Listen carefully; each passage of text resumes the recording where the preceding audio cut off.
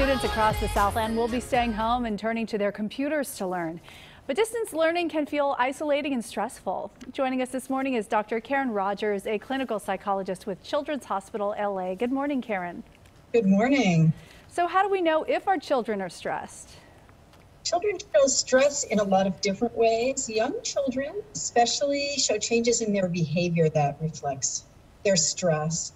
And it's important for parents to remember that what looks like bad behavior on the part of children is often an expression of being upset or stressed.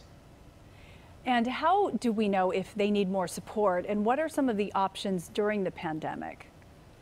So children may need more support than families can provide to them during this incredibly difficult, stressful period. And you might notice that a child has more difficulty doing things that kids need to be doing to grow up to be healthy. So more difficulty playing, more difficulty learning, more difficulty eating and sleeping, making relationships. And those would be signs that a child might benefit from mental health support, which is available for children even during the pandemic. There are many therapists who are doing therapy remotely through telebehavioral health. If we don't think that our child needs therapy, but just a little extra TLC from us as parents, what do you think we should do to help kids who feel anxious about distance learning? It's important for parents to open the conversation with children who might know how to bring it up themselves or might not really be aware that they're feeling this stress.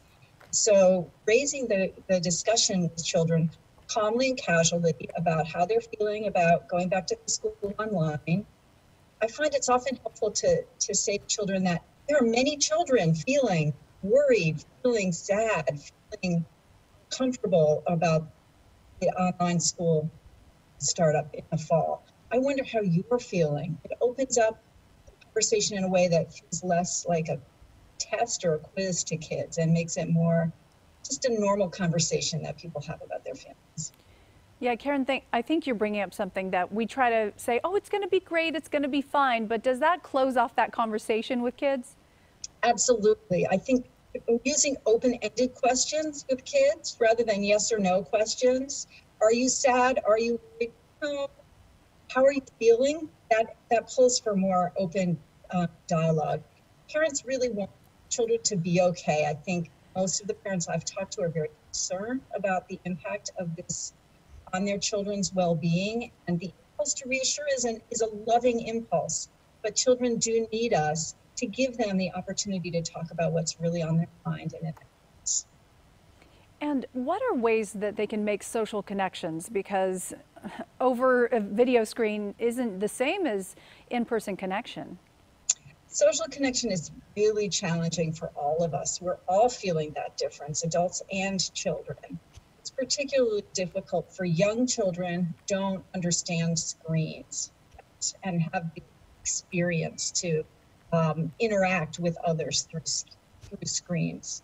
So I do know families have had some creative solutions about forming quarantine pods or quarantines, including another family perhaps with young children in their social distancing bubble to give children the chance to play together. That requires a lot of discussion and planning and honest communication between the adults to make sure that that's something everyone feels comfortable with.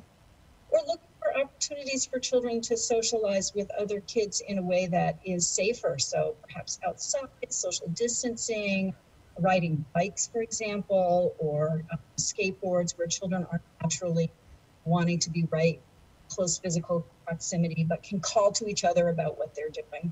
Those are some possibilities to give children more of a sense of connection. All great ideas. Dr. Rogers, thank you so much for joining us again, and great to see you. Thanks for having me.